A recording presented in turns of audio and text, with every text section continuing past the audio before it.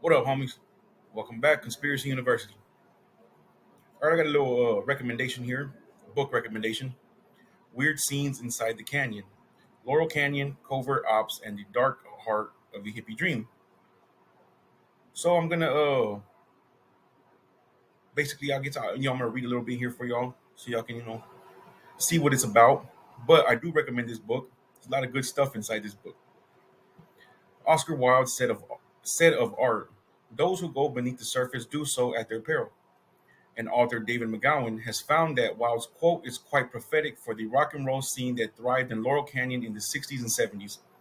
Weird Scenes Inside the Canyon is McGowan taking a hammer to the icons and mythologies of the 60s counterculture, reducing them to dust, swept away by gusts of pomp, pretense, and even deceit. McGowan, though, isn't wielding his hammer with the zeal of an establishment conformist or neocon, but rather in the same forlorn spirit as Nietzsche declaring that God is dead. As a homegrown product of Los Angeles with an encyclopedic knowledge of the Southern California rock scene, McGowan appears to be essentially declaring that the gods of his youth are dead.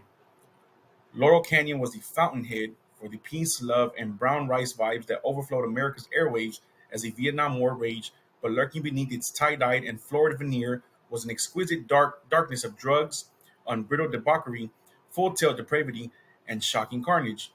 When readers of this book are delivered to Laurel Canyon's blood-drenched tapestry of murder and mayhem, they will have to decide whether or not those sinister synchronicities are uncanny coincidences, conspiracies, or perhaps a kaleidoscopic blending of both. Well, there is some things in there that ended up, well, maybe yeah, like there is a couple of things for sure that ended up turning out to be true, right? That were then proven later. But there's a lot of stuff in there that are, conspiracy theories, I guess you could say. But nonetheless, good book, y'all. I do recommend it, and as always, I appreciate every single one of y'all come over here and rock with me. Eyes open out there, homies. Stay safe.